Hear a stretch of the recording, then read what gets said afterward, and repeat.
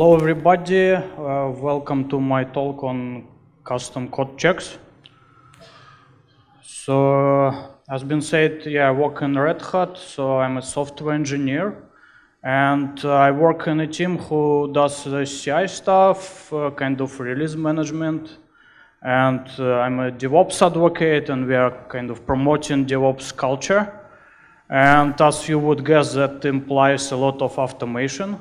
And the Python is our primary language. And by the way, there was a Lago talk about the framework we developed. I know there are just a few places on the workshop left, so you have a last chance to subscribe, so just do it. And as you noted, I just enjoy doing the checks, especially when they are automated. Anybody here thinking that checking source code is not a good idea? Okay, I barely can see any hands raised. So that's great. So this talk assumes that we all believe, like intrinsically think that checking source code is a good idea. We do it manually, right, through the code reviews, but it's also possible to do it automatically, and I guess a lot of you do it. And why it makes sense to do it automatically? Well, just computers are suitable for boring work, and if they can do it instead of you, that's nice, right? You can go drink coffee, tea, whatever you like. And another important point that they can do it without you, so you don't need to be present. You can just send some instruction to your friend, and he will run those checks, and they will do it the same as you would do it. So it produces some reproducibility. So if it's done properly, there are no complaints. It works for me, or it doesn't work for me. So it works the same everywhere.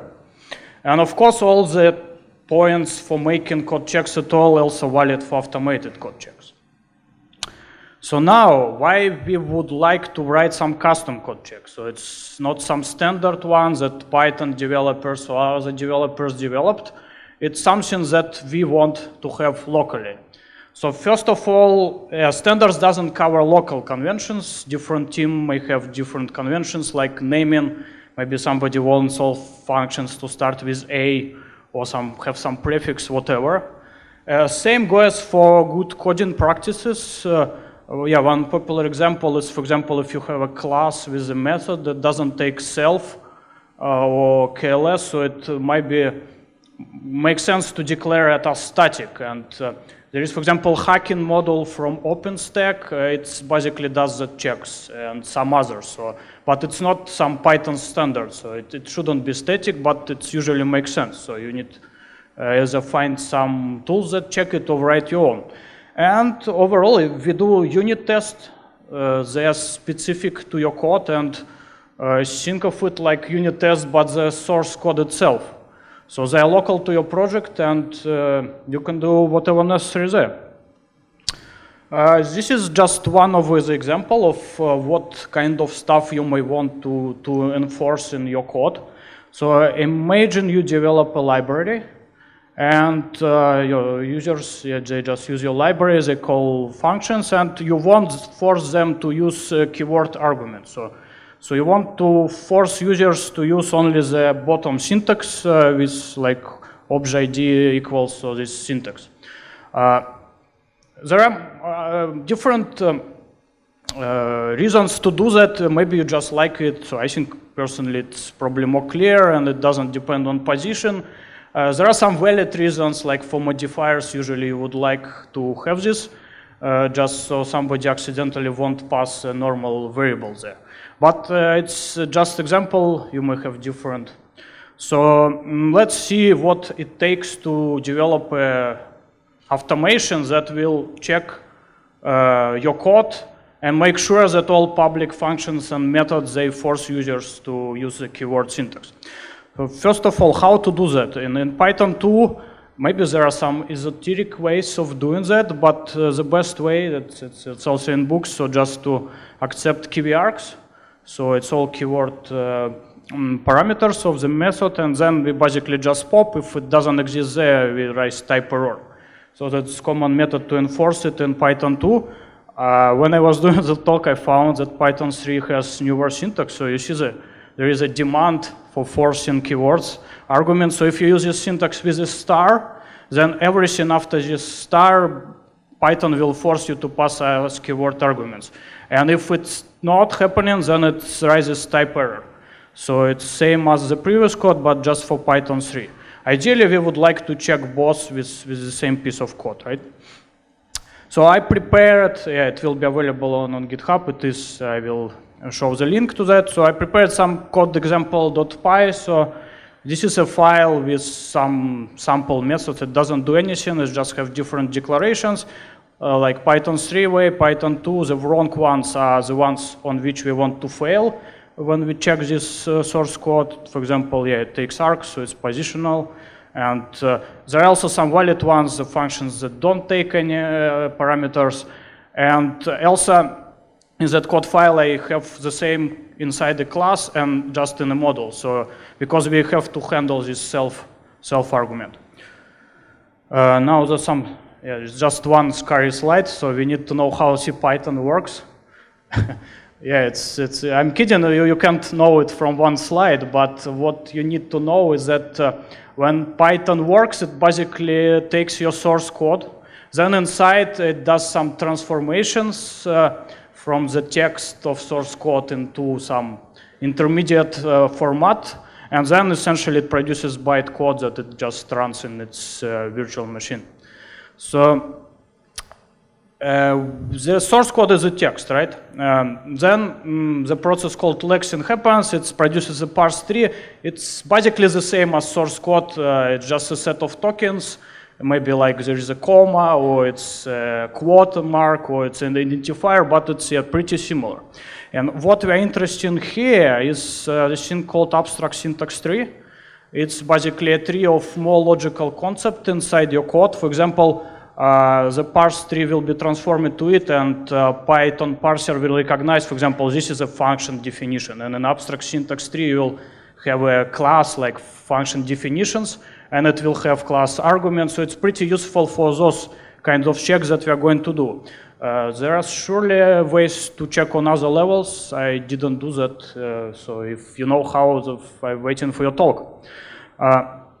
Okay, so there are algorithms defined in the book, so we can use them, but don't be scary because we can fly, right? So we just do import anti-gravity and we are flying, so it's Python.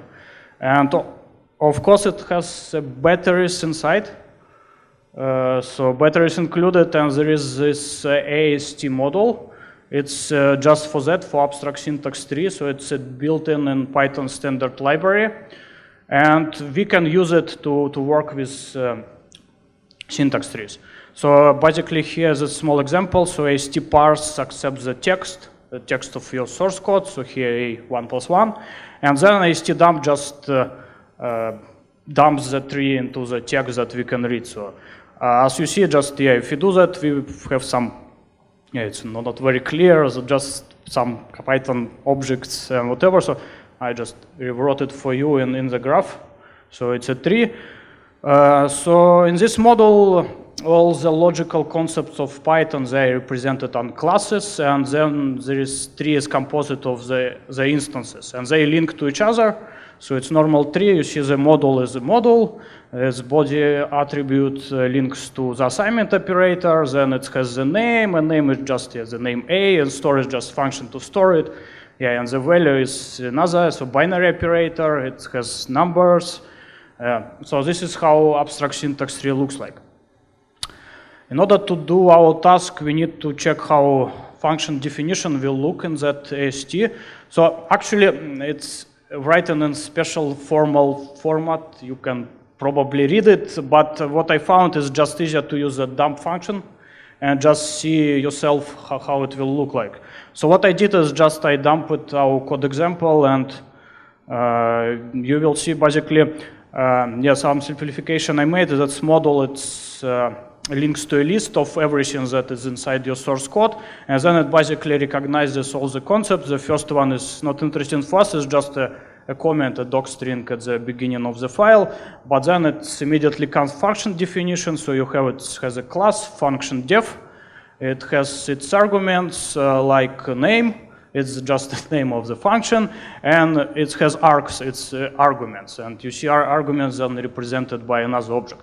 So let's start with some simple stuff. So let's just write some code that will find all function definitions in our source code using this AST model that are of interest to us. So just a bit enlarged one. So we are going to look for this function def instances of this class, and then we will be able to use the name. It's just the name of the function that's defined in source code, and we will then access its arguments in args. So this is how this might look like. So let's just go one by one. So we just open the file just as a text file for reading. Then we use this AST parse that I already showed to you, and it will output this AST tree in data structure. And we might just traverse it ourselves if we know how to traverse graphs, but this model provides a AST walk function. It basically will be iterating over the tree and returning all the nodes from it. And one important stuff that for this AST walk, the order in which it returns nodes is not warranted. So if you want to depend on some particular order to some state, you might check some node visitor classes inside that model. You can subclass them, and they implement just graph traversal algorithm that warrants the order. But if you just work with nodes and it's enough for you, AST walk is the simplest one. So here we just iterate over all the nodes. Then we may have other, so that is not function definition. So since this model defines all the classes, so we can check if the node that we get is function definition or not. If not, we just continue. We are not interested in that. And then, we are not interested in private and protected methods, so we just check for public ones. So then we basically just filters everything with underscore. I know it will filter constructors. You can add the if and check for them. Also, it might be not ideal, but this is our check. It's just for our project. If it works for us, we are not going to just write some general checks and publish it. So it's fine. So after that, basically, we should have all function definitions that are public. Okay, so we did that, but not ideal thing was that we just opened the file for reading, and we're now about to write something that will go over all files in your project and just will call our code for all of them. So we can write it in Python. It's not hard, but we can use what is already available in Python ecosystem, right? So the Flake8 tool is quite popular code checker that basically integrates with others. And what I found, it's quite easy to extend it and write your own plugin that Flake will just use. And then Flake will read all the source files. It will provide you AST that you will work with. And it filter all the Python files. So what we have, we'll see it in the GitHub. So foobar is just our project. It has some code. In this case, it's code example. Then I just put our checks inside. So Flakes is the model that will have our code checker. It's just is init py model. We will set in the configuration what to call. And yes, setup py is just setup tools, and toxini is tox is virtual inf manager that I just used to build and run all this. So there is a debate if you put the test code inside your project or not, so I just put it, but it can be anywhere as long as it's on a Python path, so these Flakes. This is what a Flake plugin might look like. Basically, all the plugins are expected to be classes, and in Flake 3 you should save the name and version, so it will fail if you don't have it. So I did. And then, in the constructor, you expect to declare what you need. It's same, a bit like PyTest. So basically, Flake introspects your constructor. It checks what parameters it accepts. And if you see 3 there, then it knows that you ask Flake to provide you this AST. If you specify file name here, it will give you file name. So the thing is that, it will look into the constructor and provide what you need. So it's just a convention, and it's what it can provide you, declare it in the documentation. So here we're interested in the abstract syntax tree, so we just request it and save. And then for each file, Flake will call your run method, and it's expected to be a generator that yields all the failures that you found there.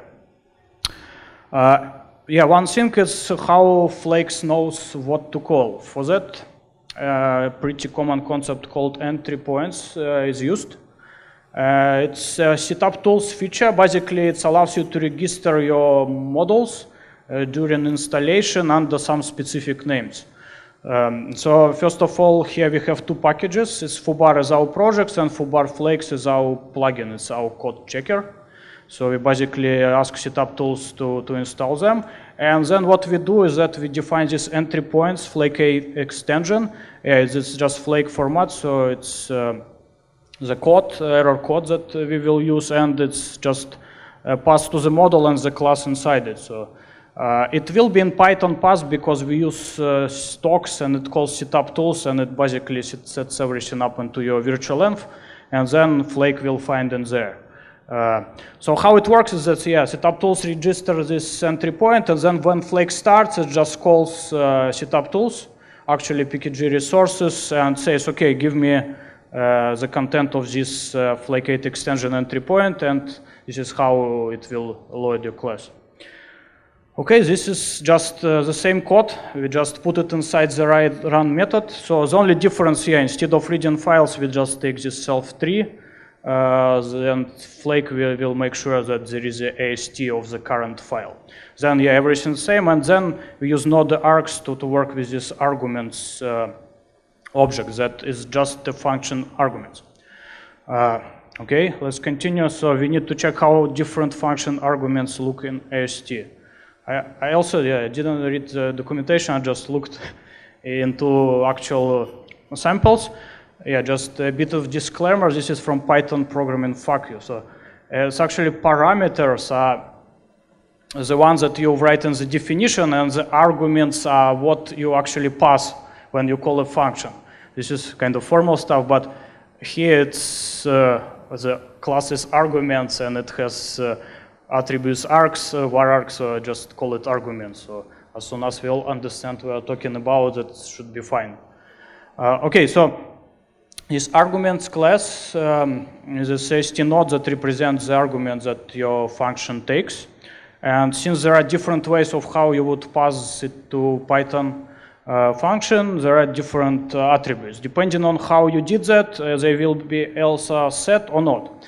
Here we even don't need to care what is inside, because that's the magic of AST. It just works on some logical concept, and it basically does all the separation of different kind of arguments for you.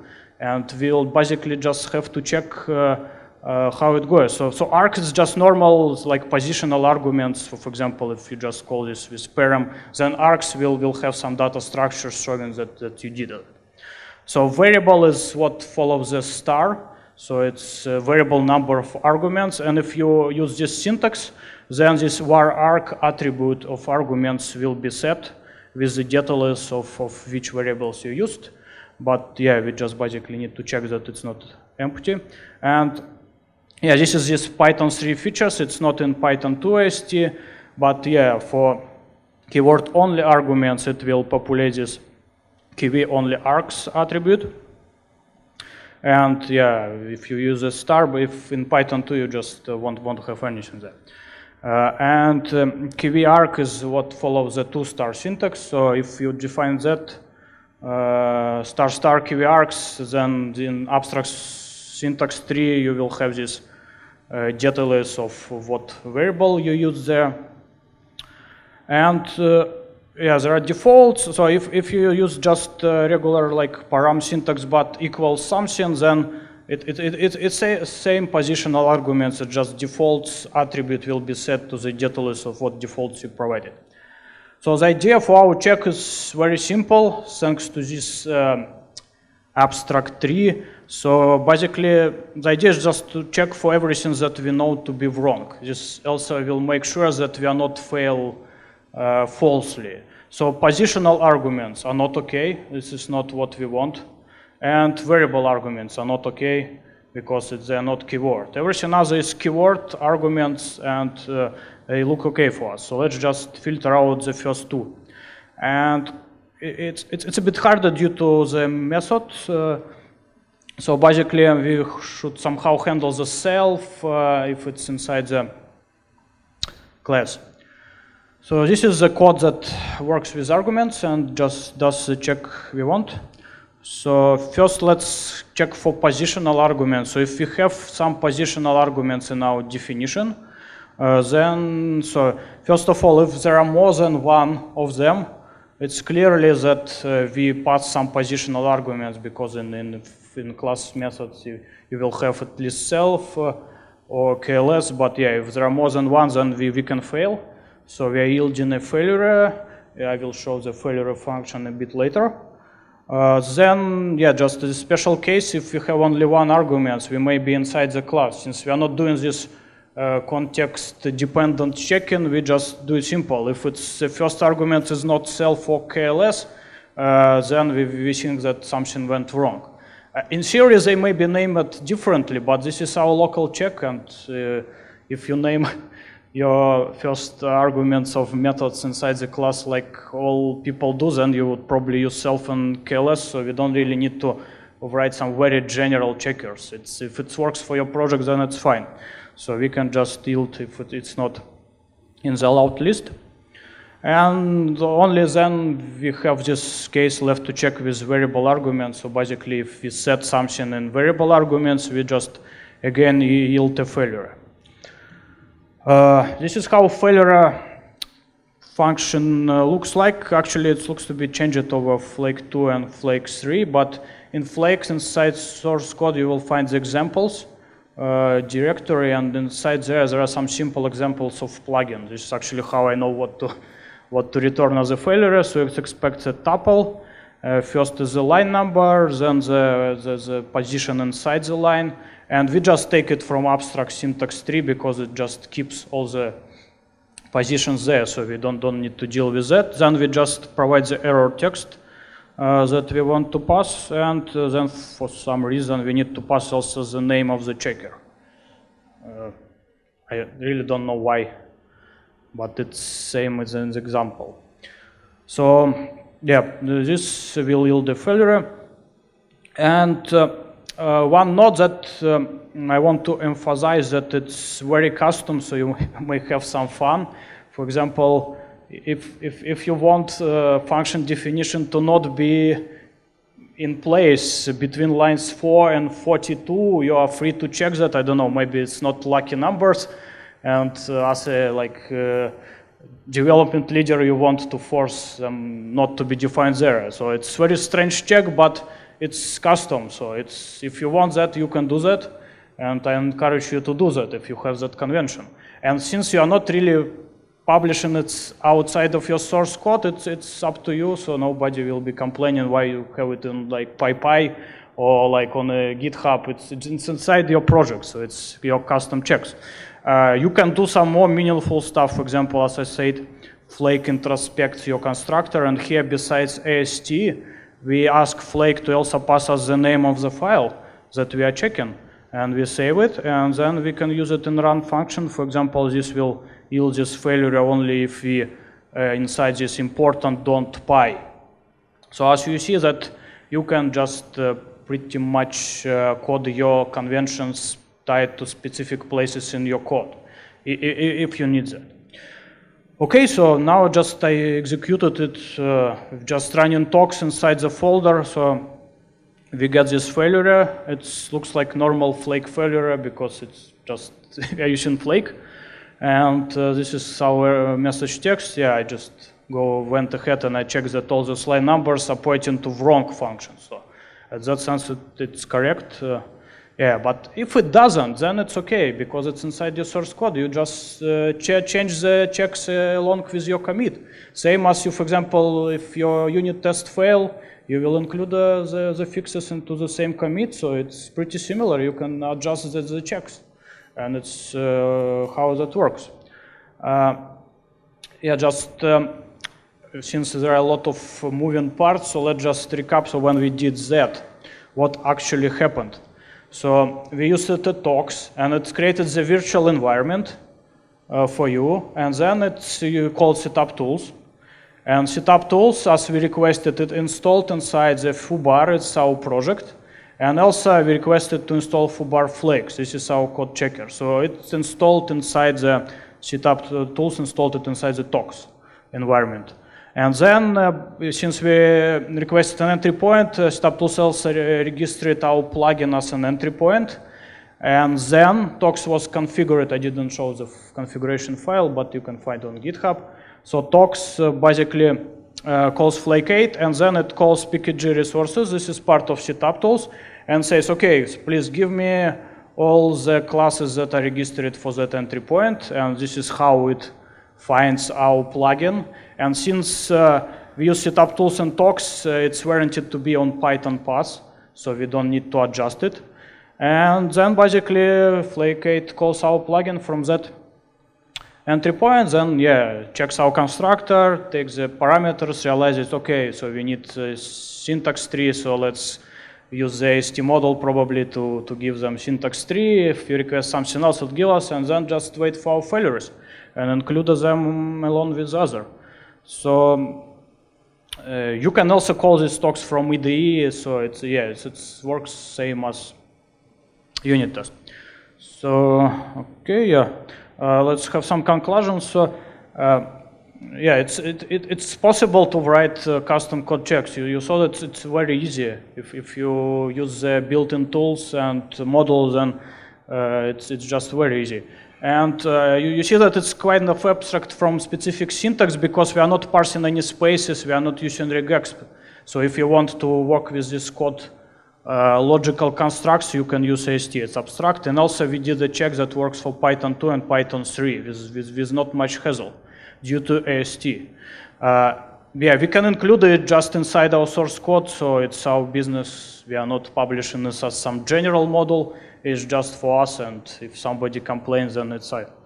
And we can run it along with other checks using standard build and run tools that you have in Python. There are also references at the end of my presentation to the documentation and some books. You may like to read them. And feel free to send also questions to my Twitter, email, and this talk along with slides is available on GitHub. Okay, so we have time for questions. Yes, so the question was, we are not really checking the calls that we do to this method. That was the reason for the check. So we are checking that our API forces user to have keywords. So I don't know if there is a support for any type inference. So basically everything that in IST you can check for that. If it doesn't work for you, then there should be possible to check on other levels in the code, but I didn't try that. So basically, those checks, you are bound to what is defined inside this AST, so what's concept. Okay, we are probably out of time, so ping me on Twitter if you come up with any questions. Thank you, bye.